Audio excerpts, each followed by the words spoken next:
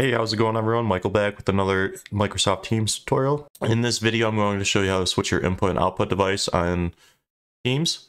So an issue can occur when you're joining a meeting or you can't hear any audio or your mic's not picking it up. You might have the wrong audio devices hooked up in your settings. I've seen this happen to a few users, so I'm going to show you how to switch that. So in the Teams application, you want to click on the triple dot in the top right corner, click on Settings. Now we're looking for the device tab on the left hand side. So it'll show your audio devices. So currently I have two audio devices set up for my computer. One's a headset, one's my microphone that also does have a speaker on it.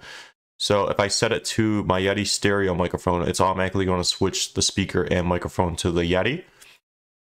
If I switch it back to the Arctic 7 chat, which is my headset, it'll switch the speaker and the microphone to my headset.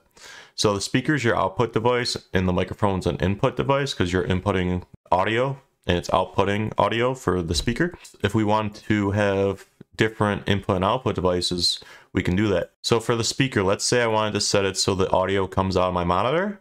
I can set it to one of my monitor devices, or I can set it, if I want to come on my headset, I could set it to the headset device. So if I want to set it to my monitor, I can just do this. And if I wanted to set my microphone to a different microphone, I can set it to my Yeti, which is this microphone right here. If I wanted to wear my headset, I could set it to the headset microphone. But sometimes it will just be your default laptop if you have nothing hooked up. But once you hook up your headset, your audio devices should appear. If it doesn't appear, try using the headset on another computer and make sure that it actually does work on a computer. And if it does do that, then try to replug it into your laptop or work device. And if that doesn't work, you can try always contacting IT and restarting your work computer. So some other settings while I'm in here, you can switch your noise suppression.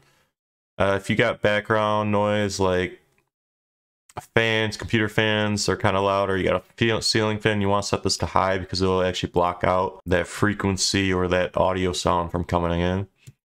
Most of the time you'll just keep your mic muted if you're not talking into a Teams a meeting. Other things, you can set up your camera, so if you have multiple cameras, you can set that up here. So it's just a quick little video about how to switch your input and output devices within Microsoft Teams.